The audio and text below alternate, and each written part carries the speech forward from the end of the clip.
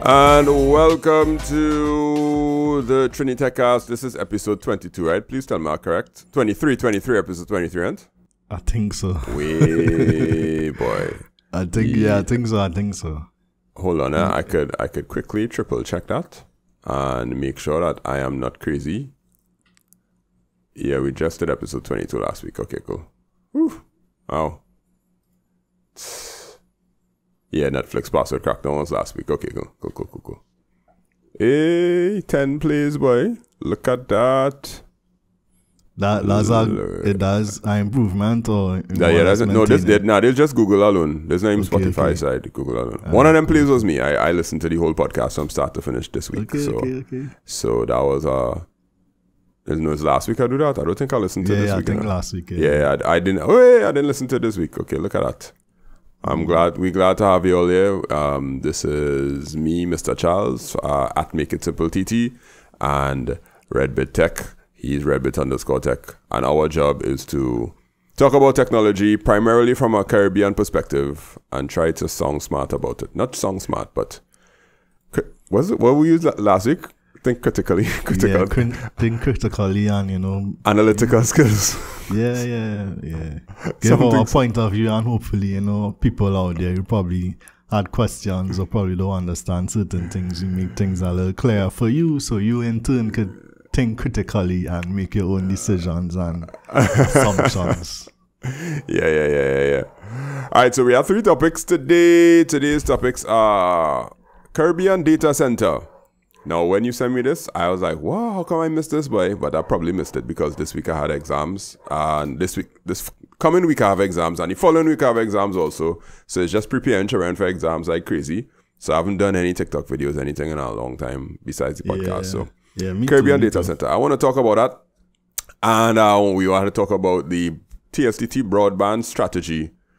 They want to figure out a way to cut down the cost. And then there's this AI extinction risk thing that happened recently.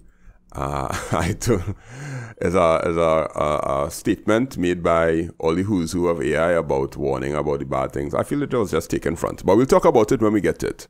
Because the first one, which is very, very, very intriguing. Like, I find this to be almost more hopefulness start to come out now. But then I remember hopefulness.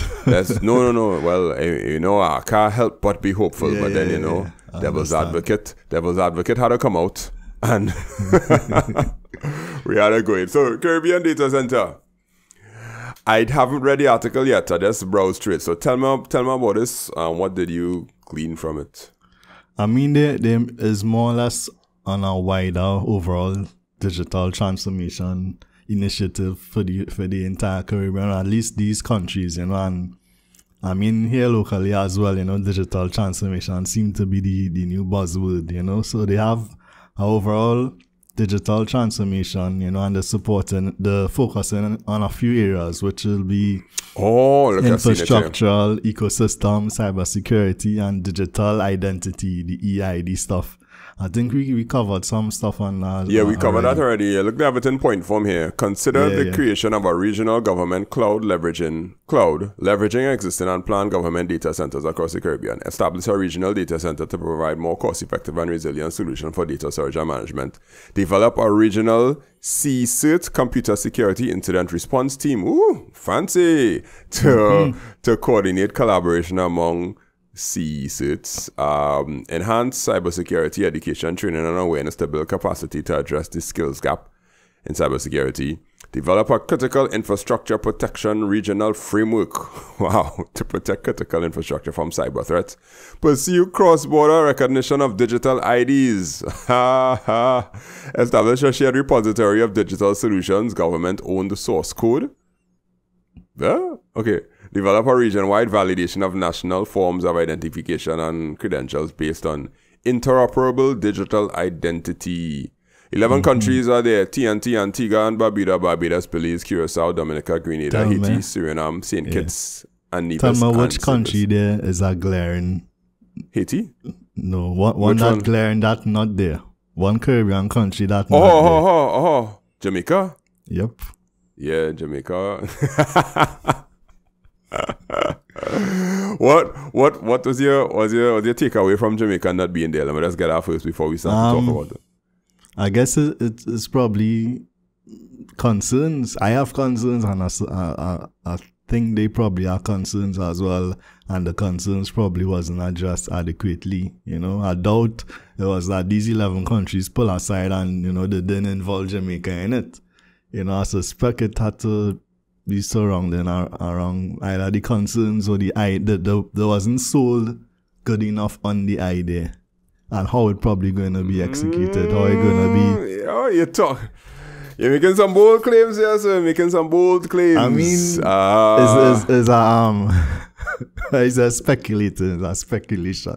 Because I mean, they're not there, so what other reason it have the 11 countries didn't tell them about it? They went to the side and say like we can't for this. Well, some of the countries there I've seen some non-English speaking countries like Curacao, Belize, Dominica, Haiti.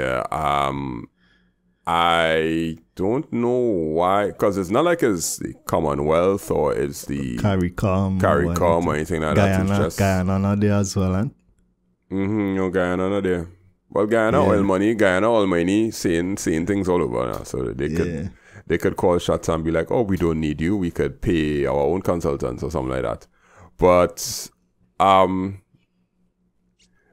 which one of the things that I just listed out is the most ambitious one of all? I mean, the whole premise of everything ambitious, it's a very ambitious project. And my thing is too, it's not just, okay, we're going to do it in Trinidad, but you want to involve 11 countries to coordinate all of that with 11 countries. You don't know where, even if you look at it from a government standpoint or political, like we say, right, PNM in power now here in Trinidad, the other countries have 11 other governments. Like we say, planning to implement this in the next 2 years, the next 3 years, the next 4 years. In terms of countries actually going through it, how maintainable it's going to be, and how things just be government change, vision change. One of the countries might drop out. So in terms of long-term sustainability. Is a talk shop that not going to result in anything? I don't know.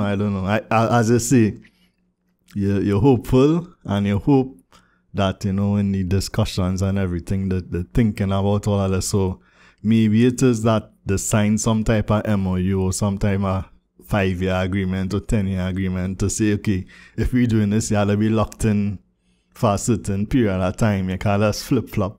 But again, who going to come out on top with an agreement like that?